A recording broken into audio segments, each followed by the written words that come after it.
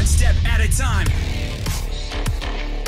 What does Ed have to say, baby? Give me the goodies, Ed. Give me the goodies. You have your sort of your main, character that you'll pick, and then I know you also have a separate kind of cameo menu, so you pick sort of a pair when you start the game? Yeah, normally interesting. in a fighting game, you'll see a roster, basically, where you select your character. Yeah. After you do that, there's a second roster of characters, which are a whole new, completely different fighters that are the Kameo Fighters. And these fighters actually, they will join the fight, but they... A lot of blank squares there. Yeah, so it's kind of like imagine yourself with Sub-Zero, but you have some of Jack's moves, and you can call him out. You can do it multiple times as you saw in the gameplay. So you can you can basically combine these two characters. All the characters can be combined with all the Kameo Fighters, and that's where you see... That's where the player's kind of imagination comes in. Dude, imagine the creativity, the combos you could have. The best team-ups. Well, the best team-ups. Yeah, Kenshi with Jax. You have your main, you have your cameo. How do you summon them? Is it time-based? Like, how often do they come into? It's not a tag team thing, right?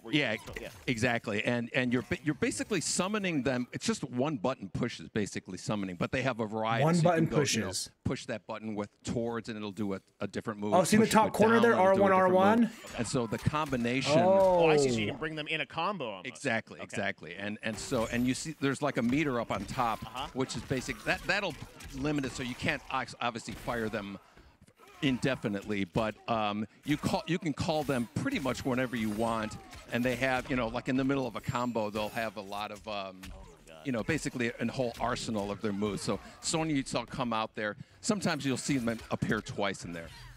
So you can't spam, but they're there. As you go through, you revealed some of them there, but is it a different set of characters that'll be in the cameos? Are there some repeats from the main roster? How will that work? Yeah. Some of the characters are going to be available as cameos as well as the main roster fighters. So you can play Sub-Zero with Sub-Zero, right? Oh, interesting. Okay. Same thing with Scorpion. But a lot of our Kameo Fighters are kind of like nods back to our first game. So you'll notice Sonya and Kano and Jax are in their kind of older costumes.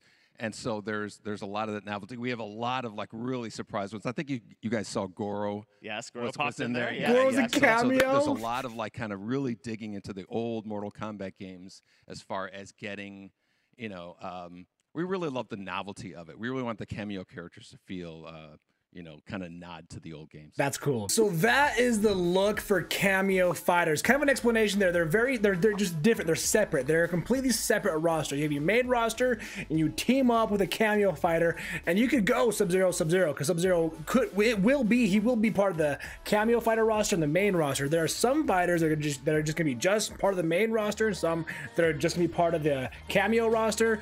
And so kind of wild. So if I really wanted to go Raiden and team up with Jax as my Kameo Fighter, that's also kind of begs the question of like, who are gonna be the best cameos for your character? Like, will Raiden have better Kameo Fighter team ups with Jax and Sonya than maybe Mileena would? Like, hey, Raiden's actually better with Kano than Sub-Zero is, but Kano is actually really bad for Mileena, or like whatever. Like, that'd be super interesting to find out your combinations that you really like for your combos, for their special moves, for your fatalities, your x-rays. Oh my, there's so much going on with these Kameo Fighters. I'm just like, I don't even know how to process all of that. So with that being said though, I want to hear from you guys. Let me know down below. What do you think of the Kameo Fighters in Mortal Kombat 1? Do you like it? Do you hate it? I'm intrigued to see if it's a permanent thing in the game. Are they gonna like keep it like, hey, this is just part of the game, every single fight you have to have a Kameo Fighter? Or is there gonna be like a normal game mode where there's no Kameo Fighters? Or is that the new gimmick for Mortal Kombat 1, right? Like Mortal Kombat, all the Mortal Kombats don't have this, but Mortal Kombat 1, the new thing is you have a Kameo Fighter. That's how the game works. There's no option to not have it. I wonder if that's going to be a thing or not, because I'm going to be real honest with you. I'm super pumped for it. I cannot wait, and if it's permanent, I don't care. I'm excited either way, but I can already bet you there's gonna be more than a few players out there that are like, this is not Mortal Kombat. I wish Kameo Fighters should not be a permanent thing. Give me just my own single character. It's like, bro, just enjoy the game for what it is. It's gonna be so much fun. But again, I want to hear from you guys. I'm super pumped. I'm excited. I'm gonna be a Raiden main for sure. That Raiden gameplay already sold me. I've been a Raiden main forever, but so all I saw right there was absolutely perfection. But I cannot wait to see A, who's on the roster, and B, who's gonna be in the Kameo roster too. Let me know who you're hoping for in your fighting game journey. Take it one step at a time, and I will see you in the next one.